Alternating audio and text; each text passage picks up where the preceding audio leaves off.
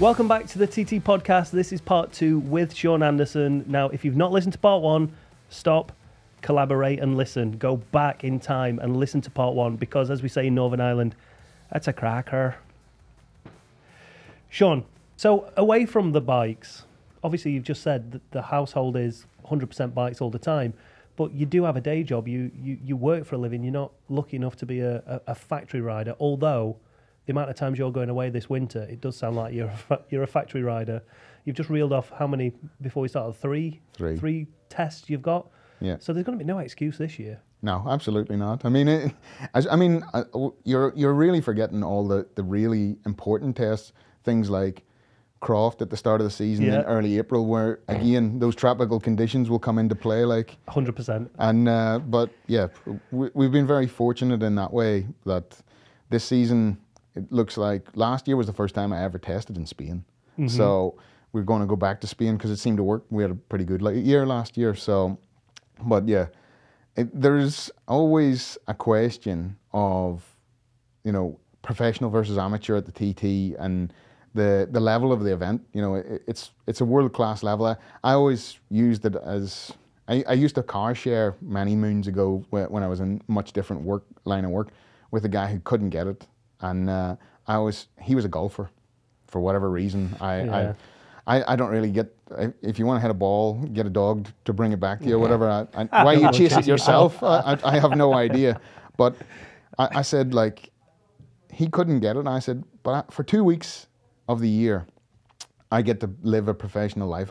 And I get to go to the equivalent of Augusta or St. Andrews, and I get to play against Rory McIlroy or Tiger Woods or whoever your heroes are, because Hickman, Dunlop, Harrison, McGuinness, whoever is there, they're with the best equipment, and whether you have that or don't have that is irrelevant.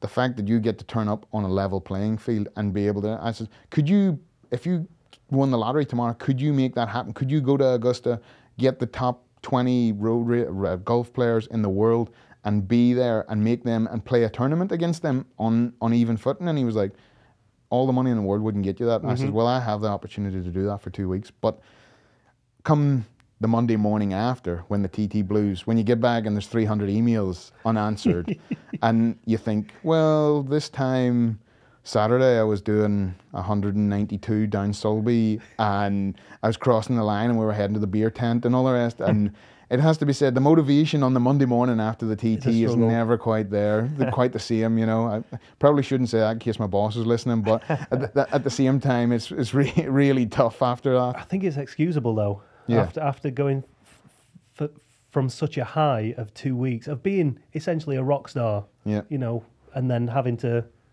go back to the day job. But what is the day job? What are you doing on a daily basis? So, I mean, I've been very fortunate, as I say, before I started racing, I was graduated as an engineer in motorcycle design and technology, and it was a case of I knew, like, bikes is my life, and I wanted to work in the industry, and by hook or by crook I was going to get there one way or the other. And very fortunate that my day job now, I work for Royal Enfield now in the UK. Previously, I had a short spell at Norton, the new Norton, as it is, now in Solihull, and before that I was with KTM out in Austria. So this is maybe one of the things that does give you a wee bit of wiggle room in terms of what you do, and also that Monday morning, a lot of the guys in the office are more interested. Like, good TT, brilliant 2 weeks. Oh, I was so chuffed to see 130, this, that, and the other, inside the top 10, blah, blah, blah, and all that. So you get a lot of that on the Monday morning, but at the same time, I get to go in and talk about bikes all day, and then I come home to my wife and talk about bikes, and then I go to the TT and talk about bikes. So you've got to love it. You see, on our crib sheet, it said obviously you lived in Austria, which you previously had. Yeah. So how did the Austrians deal with that Northern Irish twang? Well, are you fluent Austrian? Definitely not. It's German. They speak German. Yeah, they speak German. Deutsch. Yeah. And Wasted on this, me. Yeah, absolutely. Is this for the international podcast? Yeah. I picked up enough to get by and live on, but I'm very thankful. Like I think we all are. We're a bit spoiled in that way. That the international language of business is English. Yeah. You go to Austria and the Austrians want to talk to Italians for brakes or suspension. It's done in English. You go to China for components, it's done in English. You go to Japan for other components, it's done in English. So you're very lucky that way. One thing that did come up after a number of years away was my international English accent. Yeah, because there was a lot more over-pronunciation and slowing down the rhythm of the way I spoke. I don't know why, because the Austrians in themselves, particularly different regions of it, they're German to Hochdeutsch to like High German, and all the rest is a bit what Northern Irish dialect is to the English language. Yeah. So in terms of it, they sort of get it because they don't speak really like High German. But yeah, it did run into a few interesting translation scenarios. Yeah, I bet. So at KTM, for people listening, for people that own KTMs, what job or role did you have over those bikes? So what part of Shaun Anderson was on those bikes when they were rolling off the production line? So at KTM I was a project leader, so in the R&D. So if you ride a Duke 390 or an RC 390, not that we're plugging because I work for a different manufacturer now, so buy a Royal Enfield. And my job was the overall responsibility of technically delivering that bike. So whether it was engine calibration, chassis setup, handling, this, that, and the other, manufacturing of parts, industrialization of the design from the industrial designer side. I had a team of engineers and technicians underneath me to deliver that, and so in that way, like I had the overall, the buck stopped with me in terms of if it was late or had problems or this, that, and the other, it was for me to crack the whip and push the guys, whether it was the suspension guys, the chassis guys, the parts panel, the bodywork guys and all that stuff. Now for Enfield, I work as a concept engineer, so we work very early doors with new technologies, and most of the stuff that I actually do at Enfield, you will never see what I've done, only if we prove it out in terms of like feasibility, practicality and advantage. Then that will roll into their production engineering side of things. So it's only really very early advanced vehicle stuff that I work on at Enfield. You're trying to think outside the box there and just bring new stuff to the table. I mean, like in terms of it, we're, there's a big transition going on in the world with regards to EV and like flexi fuels and these sorts of things. And I mean, we see it at the same time, like with the TT organizers, in terms of like, if you stand still, you die. The amount of changes that they go through, they were very early adopters for EV. They were probably too early in terms of like commercial viability and all the rest. But in terms of that, you're always trying to push something into what will be the next big thing, or there's an interest, and hopefully that will relay eventually into a production model that will be successful, obviously, for the business in itself. I just picked up on something there. You obviously mentioned the RC390 when you was at KTM and being obviously the man, not just behind that, but you had to speak for any of the problems and so on. Well, see, I ran the RC390 Cup and British Championship, the one-make series. So you're telling me all the problems I had was your fault? And that was the Gen 1 bike. So oh, here we go.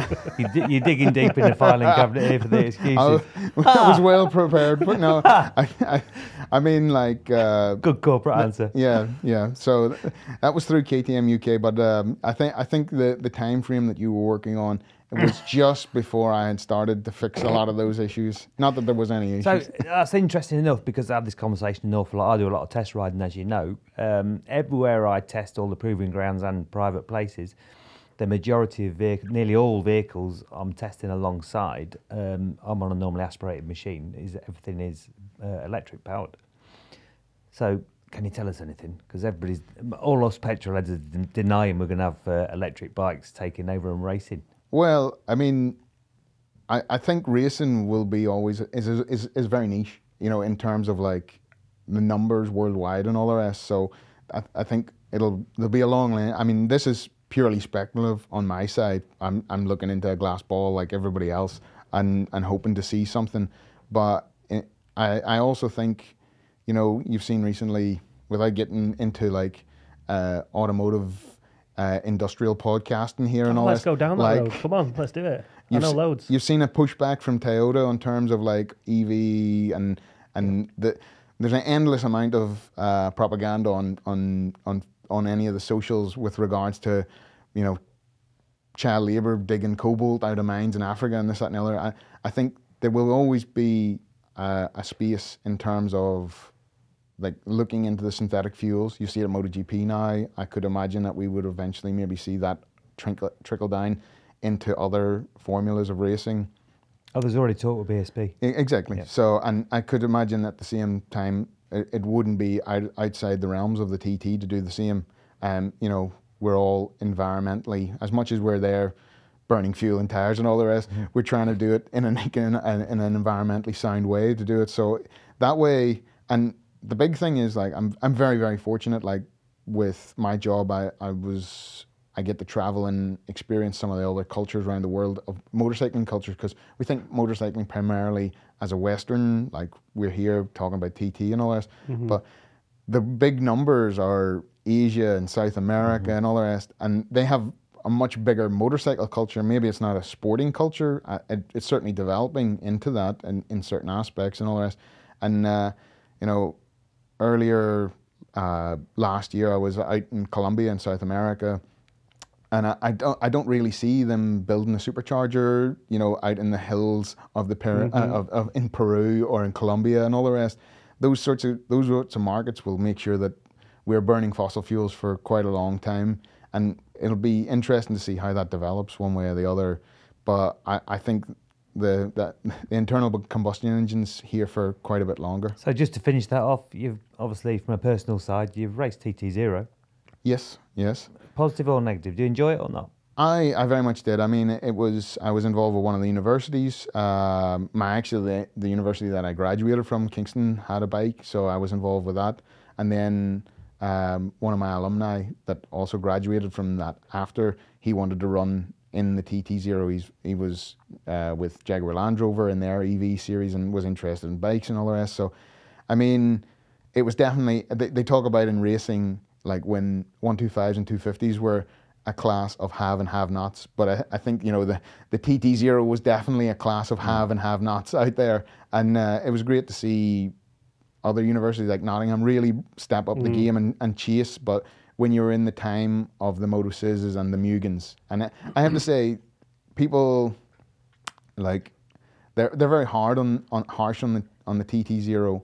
The Mugans were probably the most technologically advanced bikes I've ever seen and will ever see around the Isle of Man, because we're primarily racing production bikes.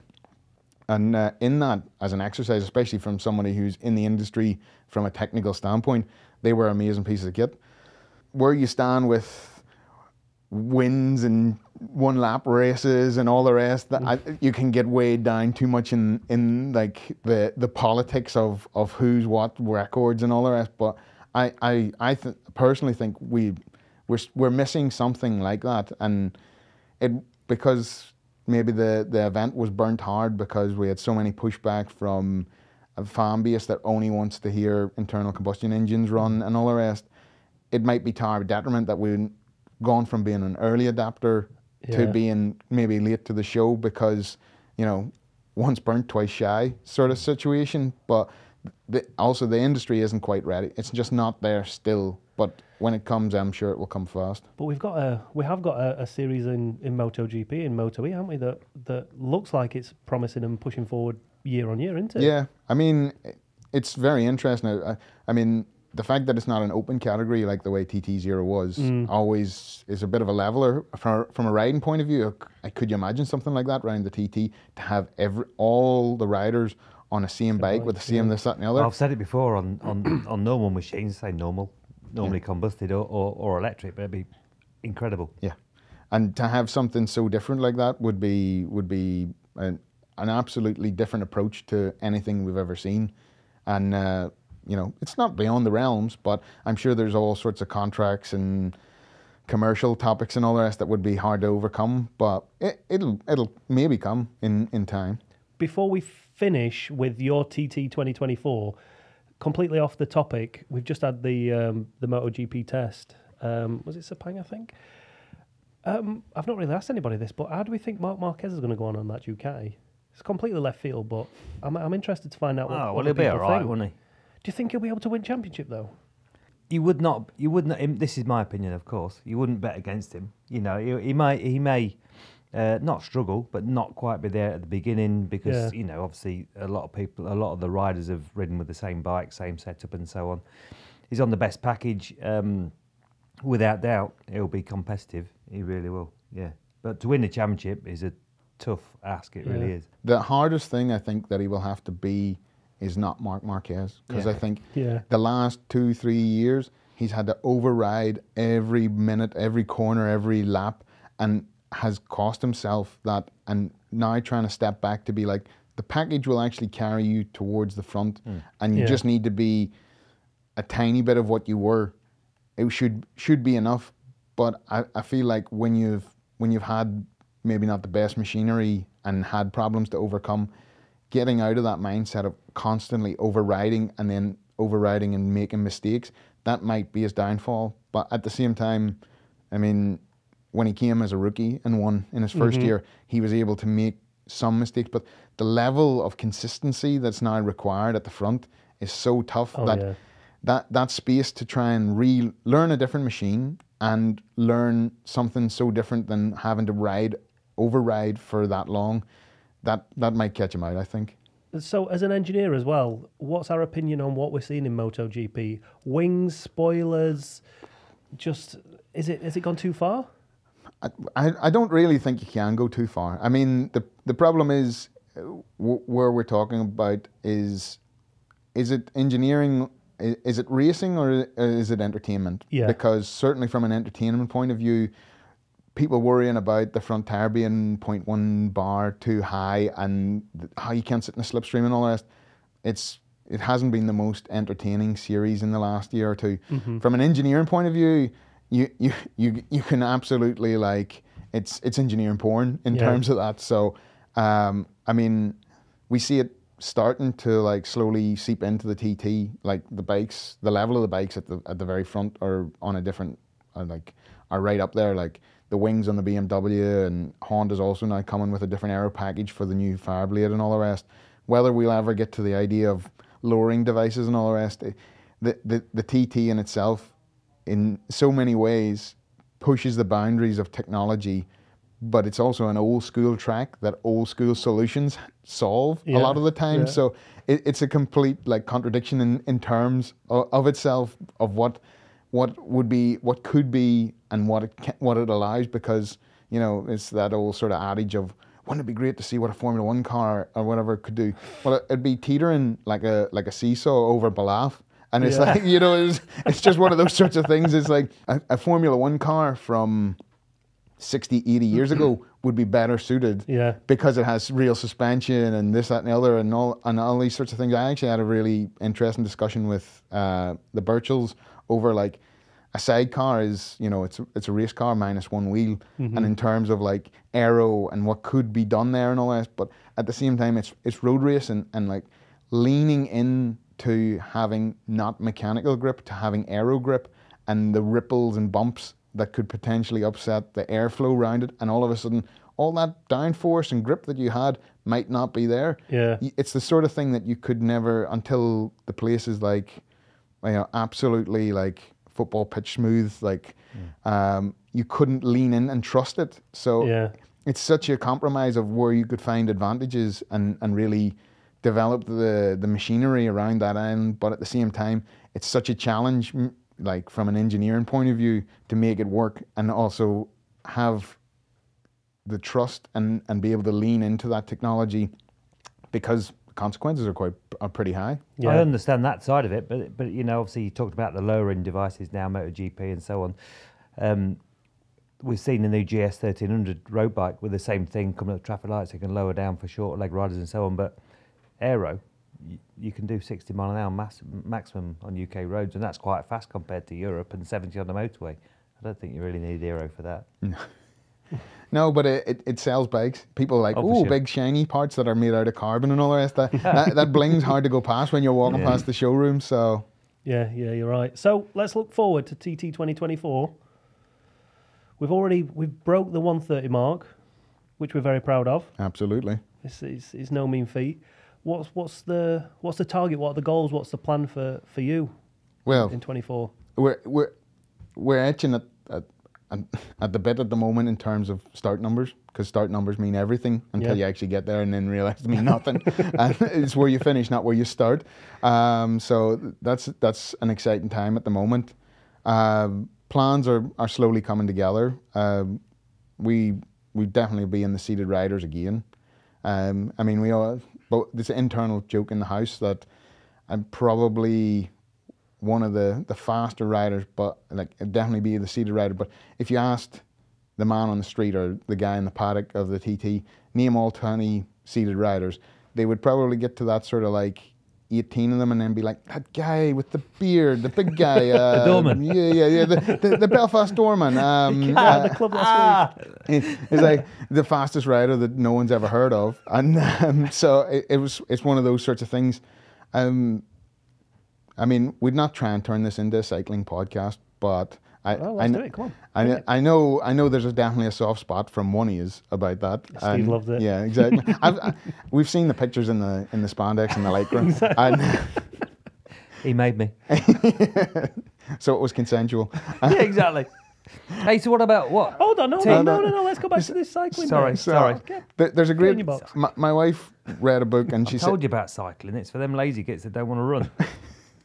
she read a book called Atomic Habits, and it talks about like Team GB cycling coach and bringing in people to be like these marginal gains and trying to think and not have a goal mentality, because a goal leaves you empty once you've fulfilled it. Like you see even like endless Olympic winners like Michael Phelps like had like issues after his Olympic career was over, because you've reached your goal and you're 35 or whatever, and now what do? You have an emptiness. So it's always like, I think, and I've tried to bring that in terms of like, well, it's constant improvement. So I mean, without doubt we were 17:21, so 17:10 without being a goal is a reason to try and improve too, and find reasons to get that improvement, how you find those marginal gains to close that next gap. Because we would say in terms of the TT, we have the three aliens at the top,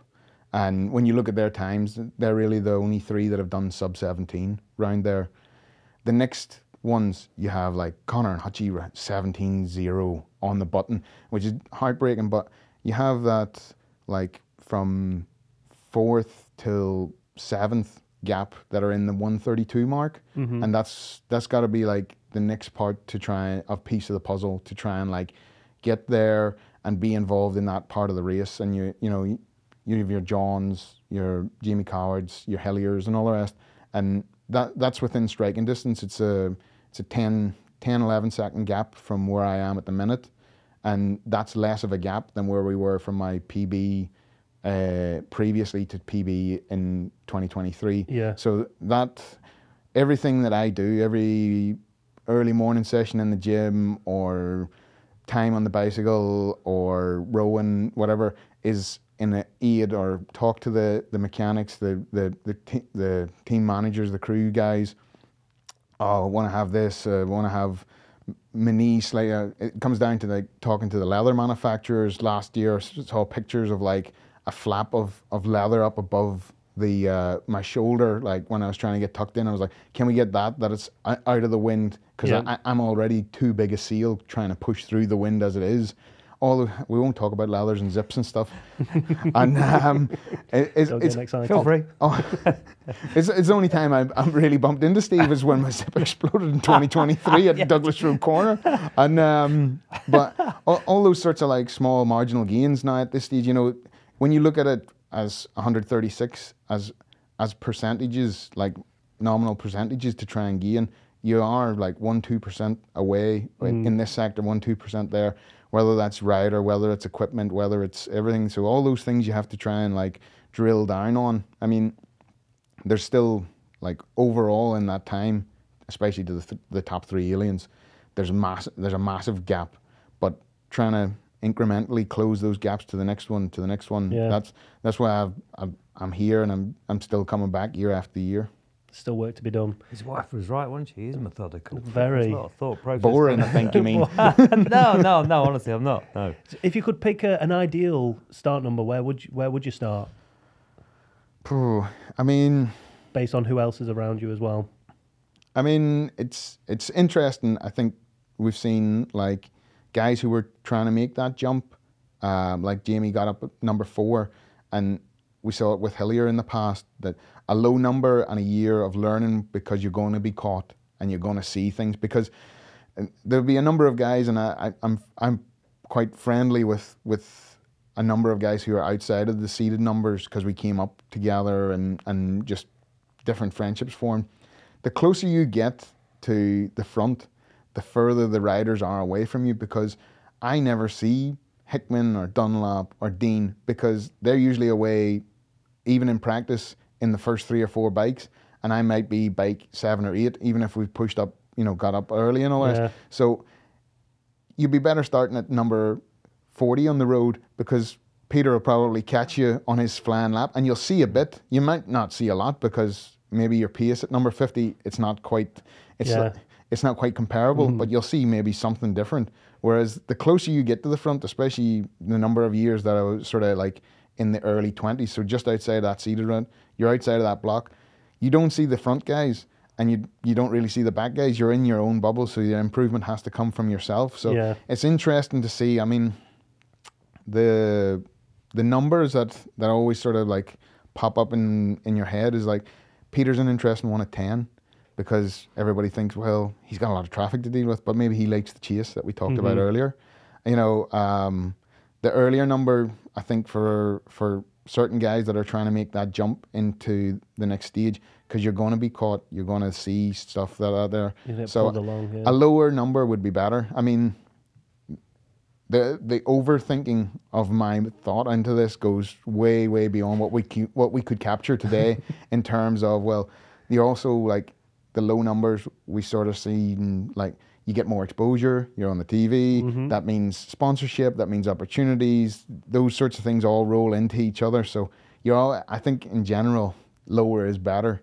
And once you then have got to the pinnacle, I don't know, Steve, as somebody who's been at the very, very front, you can maybe say what it's like to actually have a preference to choose. But in terms of like both as a competitor to see what your other competitors are doing, lower is better, whether you're caught. Getting away, that level of exposure, that all those sorts of things in terms of that all would help. So yeah, I wouldn't have I don't have a favorite number inside that top 20, but lower is always better. Did you have a preference?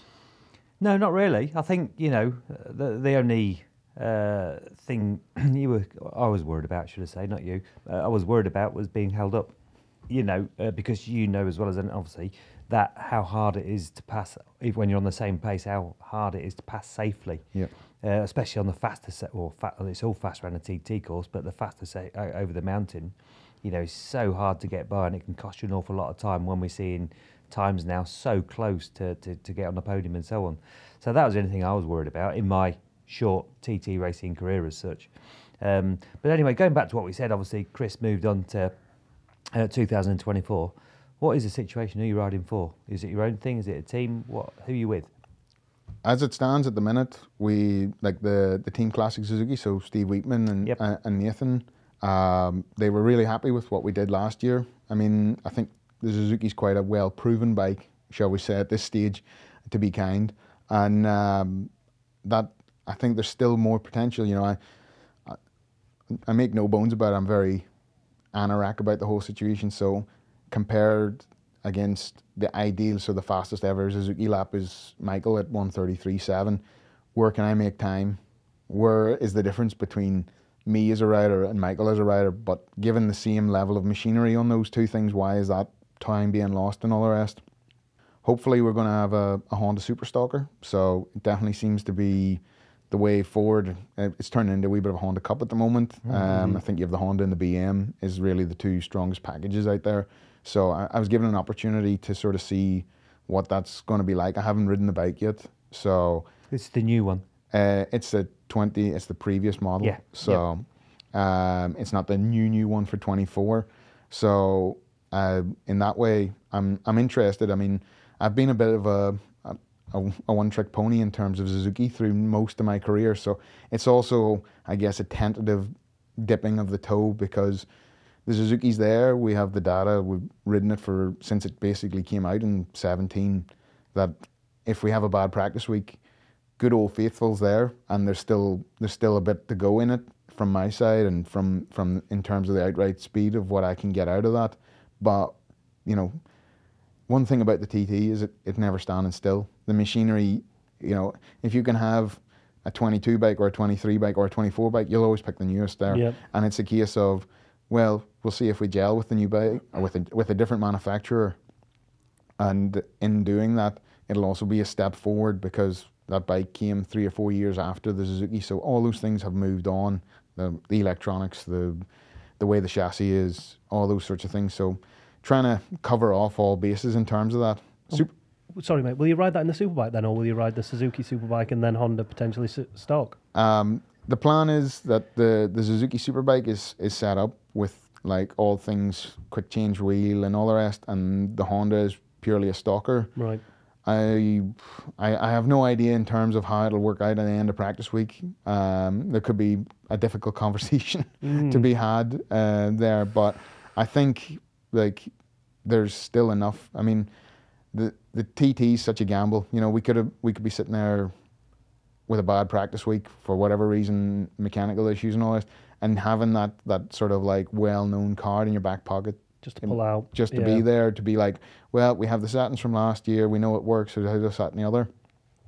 I don't know if it goes the other way, how it will work. I mean, at the end of the day, it's still business, and I've made an agreement to ride the Suzuki in the 2 6-lap races. Yeah. So I even hate thinking about it at the minute, but we'll cross that bridge when we get there. Oh, yeah, rather you than me. Hopefully you won't need to. No.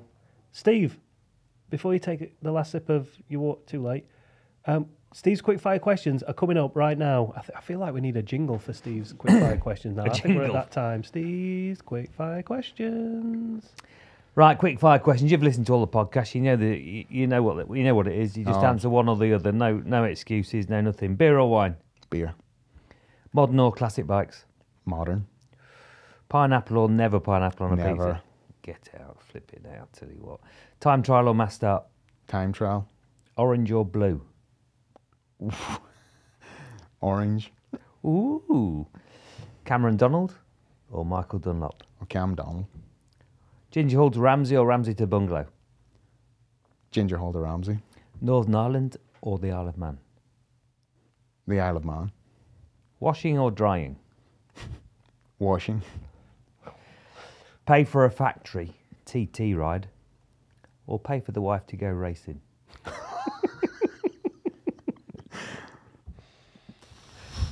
In your own time. I think we're out of time, are we? No, we've just got enough time for this. Factory. Factory, good lad. That's the answer I wanted. Shaun, it's been an absolute pleasure. I feel like we could have probably sat here and chatted another 2 or 3 hours about engineering and motorcycles. It's been an absolute pleasure. Thank you, sir. Thanks, mate, and good luck. Thank you very much. Yeah, good luck in 2024. Cheers.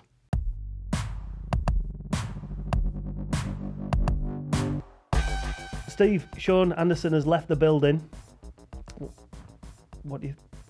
I mean, he's sat right there, so this is going to be hard to have an outro conversation about him. But it's a cracker. He's on door duty tonight. He had to shoot off quick. Sorry, guys. It should have been longer.